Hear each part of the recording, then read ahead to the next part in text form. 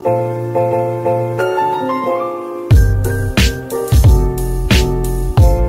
is the last CD of the series of the playlist where we complete 100 CMCQs.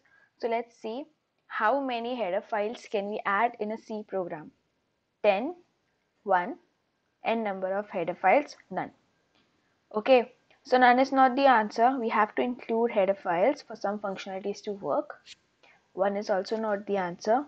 We have seen many programs in which we write stdio.h and math.h together. 10 is also not the answer. The answer is n number of header files. We can include multiple header files in a C program. The header files can repeat. That's it. Let's move to the next question. What will be the output? We have a code over here. Int a equals to 7, float b equals to 7.6. If a is greater than b, then we have to print just, else we have to printf moon. Over here we are comparing a int with a float variable. So over here what happens is that the float overrules int, and when the comparison happens, it happens like this: 7.0 greater than 7.6. So over here the condition turns out to be false and else block is executed. So moon will be printed. Moon will be the output of this code. What will be the output? We have a code over here, printf just moon. So many times people make a mistake and they tick B. Always remember, whenever we are dealing with strings, so whatever inside the double quotes is considered to be the value of the string. A space will only come if a space is present inside the string. Over here we can see that we have two separate strings and none of them are having space. So over here when the compiler will come to the printf, it will see, okay, we have a string, then we again have a string. Compiler always ignores the space. This space is ignored by the compiler, this space is ignored by the compiler. In a similar manner, this space is also ignored by the compiler. So it will print just moon without the spaces. What ampersand unary operator yields when applied to a variable? A variable's value, a variable's address, a variable binary value, or none? The answer over here is B. This symbol is used to yield variable's address. Typedef is used for create a type of a function, define the type of the function, define the type of the variable, create a new data type. We use typedef to create a new data type name. So the answer is D. Hash include stdi.h, then we have a int main, then we have two int m equals to 20, and we have not assigned a value to n now. Over here we are dealing with ternary operator. So what happens in the ternary operator is that we have a condition over here, then if the condition is true, this statement runs, and if the condition is false, this statement runs. But the most important thing about ternary operator is that on the left hand side we need a assignment. Okay, but over here the left hand assignment is missing, so this code will throw a compilation error. I have written a, so when I run this code, the exact error I get is value required is left hand operator of the assignment. The right way of this would be n equals to m greater than equal to 10. Over here I have written the right way to do this. So always remember, whenever we are dealing with ternary operator, assignment is expected at the left hand side. Whenever you do not see assignment, it is a error. Let's move on to the next question. A null pointer and uninitialized pointer are same. Okay, so over here the answer is false. Okay, so whenever we deal with null pointer exactly points to 0. Okay, an uninitialized pointer points to random memory locations. Okay, null pointer points to nothing, so they have a value as 0, whereas uninitialized pointer point to random memory location, they can cause errors. When we do programming in C language, we have to deal precisely with pointers. Pointers can create many flaws in the programs, so make sure whenever you write a code using pointers, you allocate and deallocate them properly.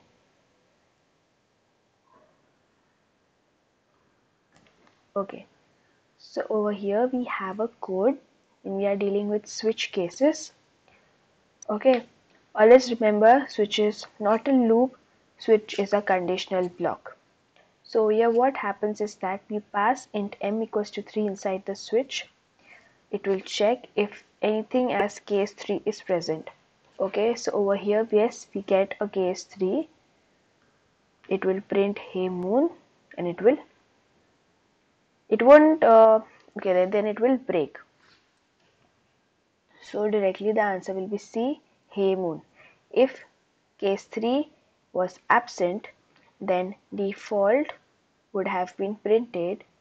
Okay, so always remember to look for the case number. Let's move on to the next question.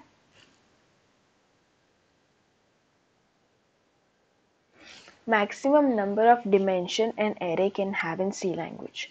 A2, B4, C3, D compiler dependent. When it comes to dimensions of an array, when we're dealing with C language, we do not actually have a limit. It depends upon compiler to compiler. So the answer is D. It is compiler dependent. Okay, so over here we again have a switch. So we have int m equals to 4, switch m, and we have a case 4 continue. So normally what people do is to do a mistake, they see okay, in case 4 we have a continue, so it will go to case 6 and it will print moon and they tick A. But always remember that continue is only allowed when we are dealing with loops.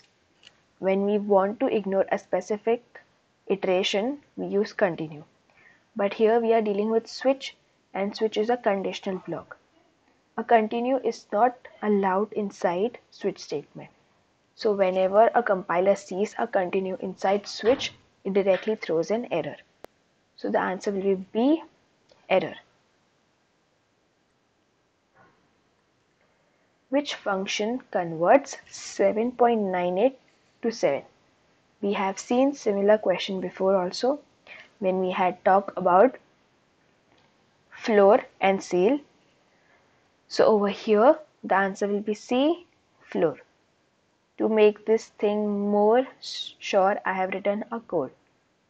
Okay, so when I have a code to use floor and seal, we have to include a header file of math.h.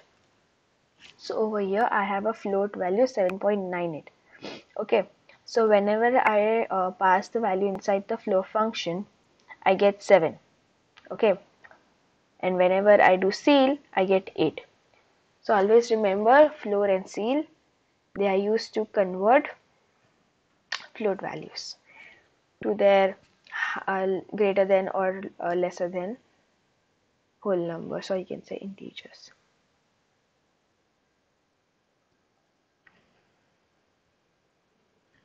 Can a function have two return statements? Okay, so whenever we deal with the function, what happens is that when we write a return statement, the compiler gets out of the block. So for example, if I have two return statement, first is returning hello and the second one is returning bye. So when will I return hello, it will go out of the block. the second return statement will be ignored. So functionally, it won't throw an error. So yes, we can have two return statements,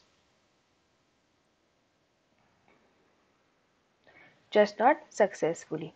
It won't be able to return the second statement. It will directly jump out of the block. Okay, so 93, again, okay, fine, we have a code over here. So we have a main function, we have a float value m that is equal to 7.25. We are trying to print different kinds of values for it. Okay, so let's see.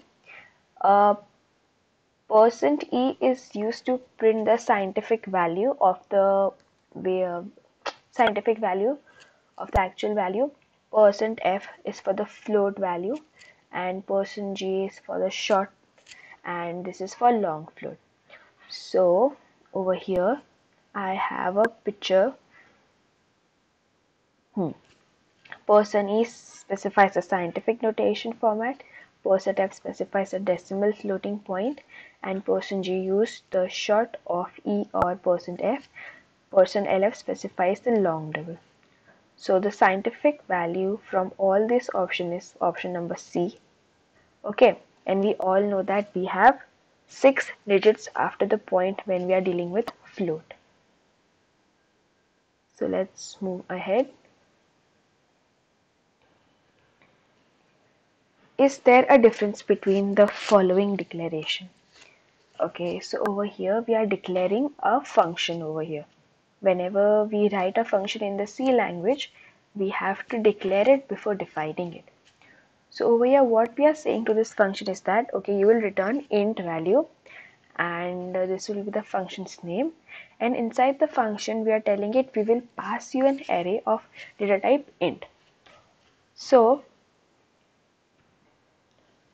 this is a prototype for the function that accepts one integer array as a parameter and returns an integer value.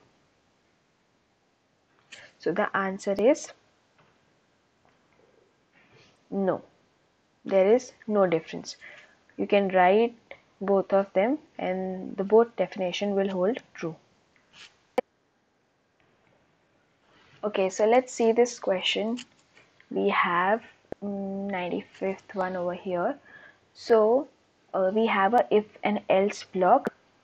Now we all know that till the time I do not pass a 0 inside the if, my if block will run. If I pass 0 inside the if, my else block will run. So over here the size of the void, okay, so the size of void returns 1, so hey moon will be printed. Always remember, size of void is 1. The size of the void is generally not considered because void is never used as a type of variable, but the GCC compiler returns 1 for the size of void. So this if condition will hold true and hey moon will be printed.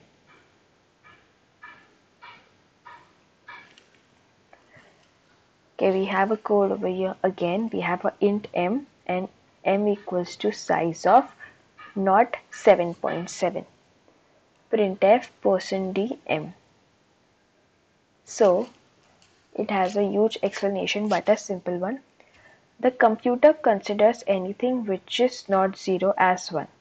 Okay, the computer only understands binary language. Okay, so whenever it doesn't see a 0, it considers it to be 1. Thus 7.7 also is considered as 1.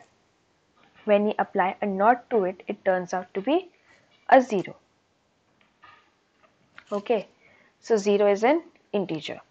So depending upon the compiler, size of int will be returned and saved inside m, and the output will print the size of an integer. So the answer over here is C.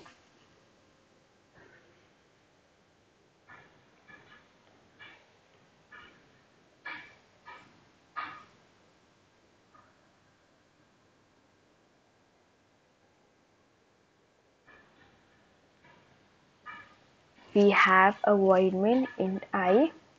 For I equals to 0, we do not have a condition, then we have a increment. Compilation failed, Moon is lit is printed once. Moon is lit is printed infinitely. Random garbage values are printed. So D will definitely not be our answer. There is no reason for garbage values to be printed. It will not throw a compilation error. Always remember, whenever you are dealing with a for loop and no condition is present, then the for loop will always run infinite times.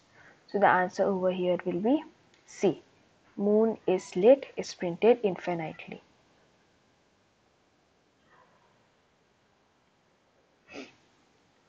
Okay, so on what condition will m less than equal to n be printed? So over here we have a if, then we have a else, and we have three printf statement. Always remember, whenever we are dealing with blocks and the curly braces are absent, so the next statement is considered as the block.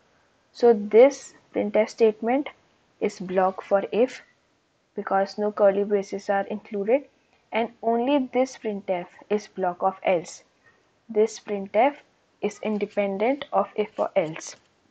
So the answer is D, independent of condition.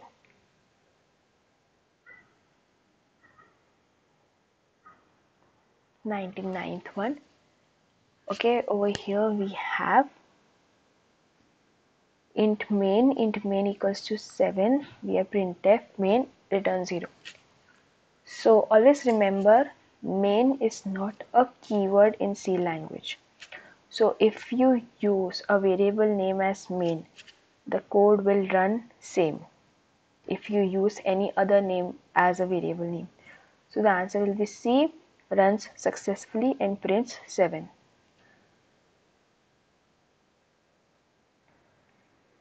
Okay, so over here we have void function in const m, and m equals to 7, then we have a void main. Okay, so over here we have a function and a main function.